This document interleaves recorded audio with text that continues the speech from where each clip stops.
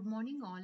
I am Poonam Swapnil Jadhav, working as Assistant Professor in Department of Computer Engineering, AISSMS IOIT Pune. Today, I am going to talk about integration testing, sanitation testing, regression testing, which comes under the software engineering course. Now, what is integration testing? When the SRS get completed and verified, the business analyst send the SRS to developer, designer and tester. When the developer is done with the coding, he does the white box testing on it. When the white box testing is over, then the developer has to do the integration. Integration is the process of mapping the new module with the old module. Means combining all the submodules and prepare one module. The developer should have all the knowledge about the functionality, relation, dependency of module over each other. Then he can do the integration. Software is the system in which output of one module is used as the input for the another module. When the developer does the integration, then he also does the integration testing. Integration testing is the process to check the correctness and the completeness of the flow of functionality whenever the integration of the module is performed. Now the integration has two types: front-end integration, back-end integration. In the front-end integration, the developer connects the modules using the call function. In the back-end integration,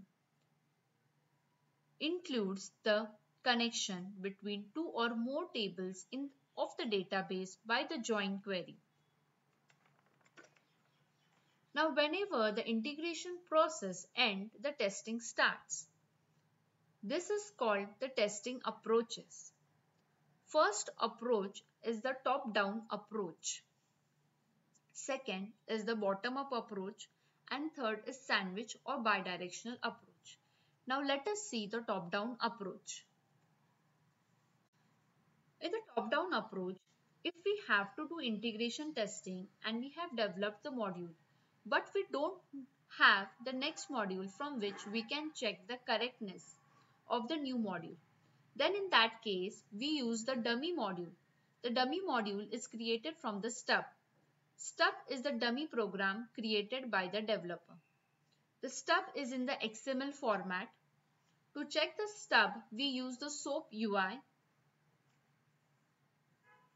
The request and the responses is in the XML language. When we have the main module, but we do not have the sub module, that time we use the top-down approach.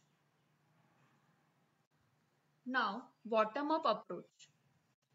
If we have the sub module, but do not have the main module, then in that case, we use the bottom-up approach. To check the sub module, the developer create the dummy main module.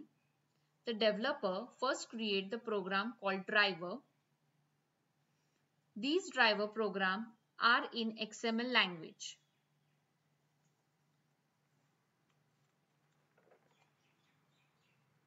Next is the bidirectional approach.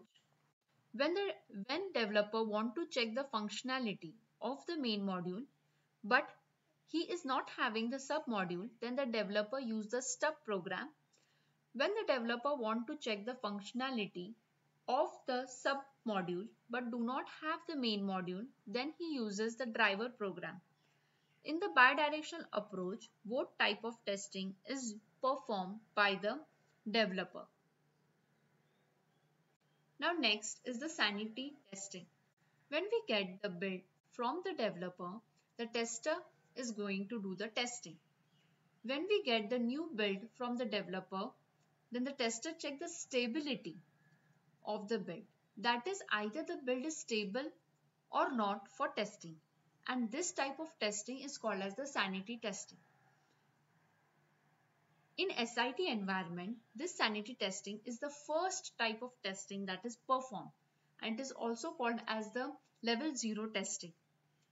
Sanity testing is also called as a tester acceptance testing, the build verification testing. Now, regression testing.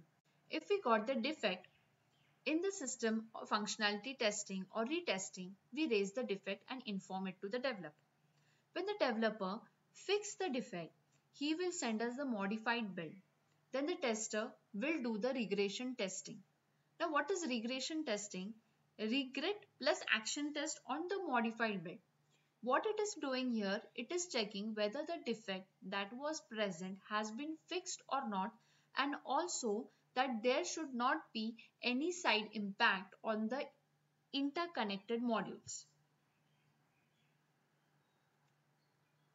Yes, in this way, we have seen the integration testing, sanity testing, and regression testing. I hope you all have understood the concept of the testing that we have seen in today's class. Thank you.